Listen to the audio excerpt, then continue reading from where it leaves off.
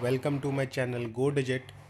Today in this video we will learn about one of the trick which is related to the date and time field.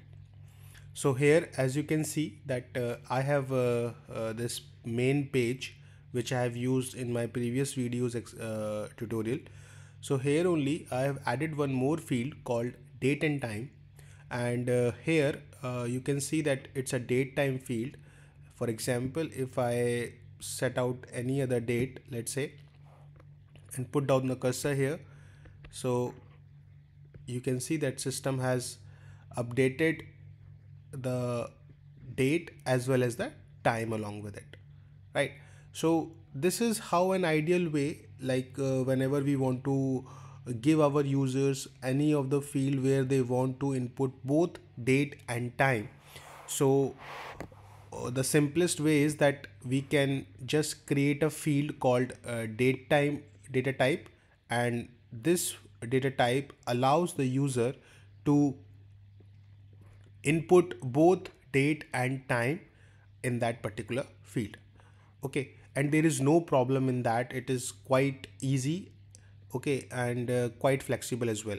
But Microsoft has redefined the usage of the date and time field, and they make it more easy now to input the experience of inputting the date and time in the date and time field.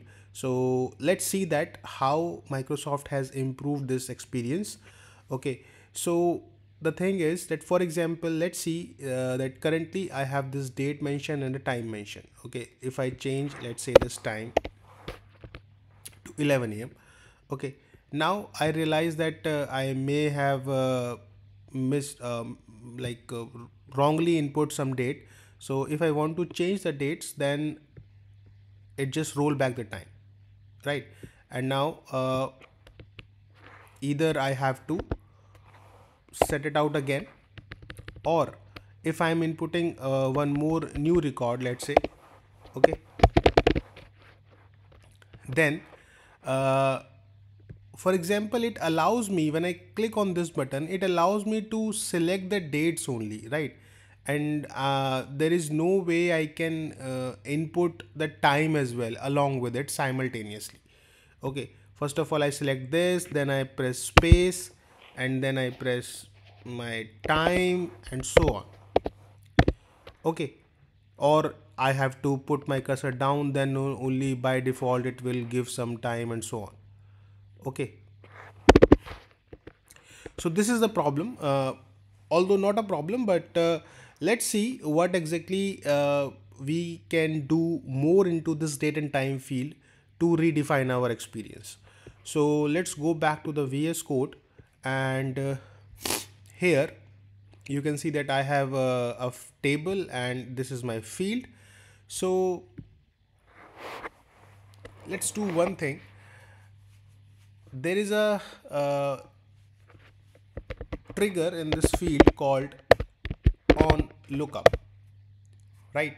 So we will make the use of this trigger on lookup, and here what we will do, that we will try to pass some uh, function into it, so that that function will return the date and time value, and that date and time value we will pass into this field.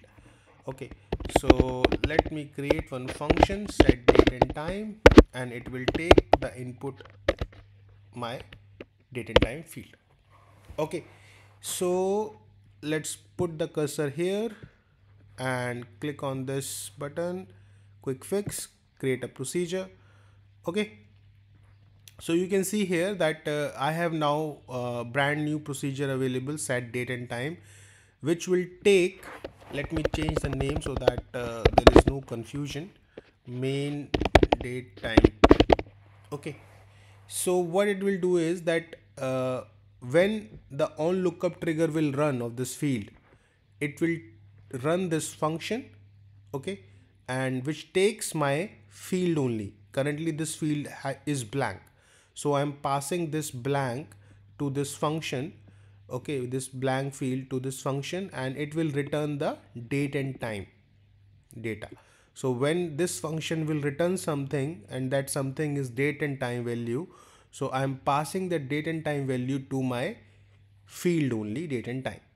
Okay, so let's see what code we can write in this function to redefine our experience. Okay, so for this I have to create a variable, and that variable is date, let's say date time page. Okay, and it's of type page, and if you type here date time dialog, you will find. Okay, so this is a standard page. If you go to the definition of this, okay, so you can see here that it's a standard object. It belongs to Microsoft system application. Okay, and you can see here that it extensible is false, and the page type is standard dialog. So it's not like a main page or a list page or a document page or a card page. No, it's not like that. It's just a standard dialog page. Okay, so Microsoft has created this and we cannot extend it. You can see here that it has two fields. One field is date, another field is time. Okay, date value and time value data type they are using. Okay, and if you come to the action part, you will realize that you can see here that the procedures are set date time, get date time. Okay, so like this function means that it will set the date and the time, and this function will fetch out the value which is available in date and time column or date and time fields, okay, from this page, and wherever you want to pass it, it will return it. Okay, so we will make the use of these functions and see what changes in the working style of this field gets changed. Okay, so let's go back to our main table where we are writing our code. So this is our procedure. Okay, so let's do one thing. First of all, type date time page dot set date time. Okay, you can see here that some other functions are also there, set date. Okay, so let's use this one first time, set date time, and pass the parameter main date time. Okay, so what it will do, this function will run and set the values of date and time in our fields. Okay, now after this function will run, obviously we want to fetch the value from those fields to our main field, okay, which is a part of this table. So what code we need to write? We need to write if date time page dot run model is equals to action okay, then exit date time page dot get date time. Right, simple code. That because as I showed you that this is a page and we want this page to run on the on lookup trigger of this field. Okay, so when we clicked on the on lookup for this field, this page will run. Okay, and it will, and when we click OK on this page, whatever the values are there in the fields of date and time, it will just fetch out that and return that to my date and time field of this particular table. Right, super easy. So let's build our project and let's push our code.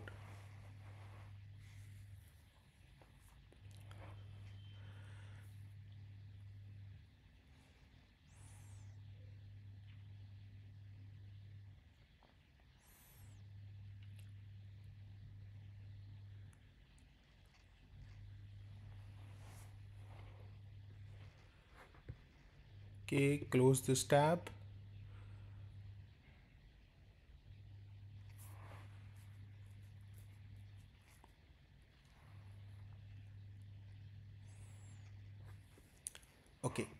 click on this button, write down the name of your page. This is main. Okay, now click on edit list. Let's create another record, which is, let's say 3, whatever the name. And now you can see here that this lookup button is coming for me. I'll click on this, and you can see that when I click on it, my on lookup trigger will run and this date and time dialog page will open up.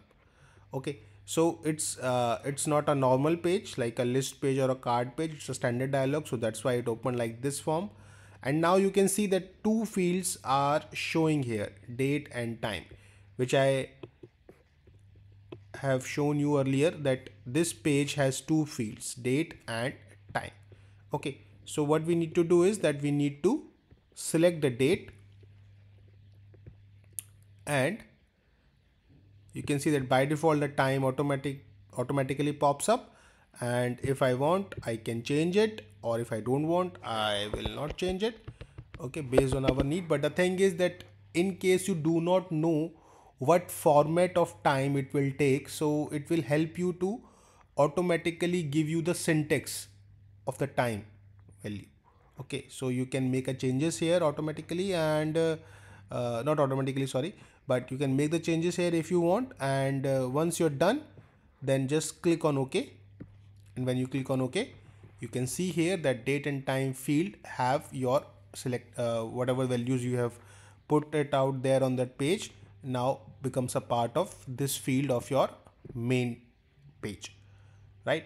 So this is a small trick which I wanted to share with all of you, that now onwards, if you want, like whenever you're creating a date and time field, my suggestion is that you should go with this part, because the standard date and time field, although there is no problem, but somehow not everyone is aware of that after selecting the date, how they will put the time and in what format they have to put the time, because they have to give the space and then only they have to write down the time manually and so on.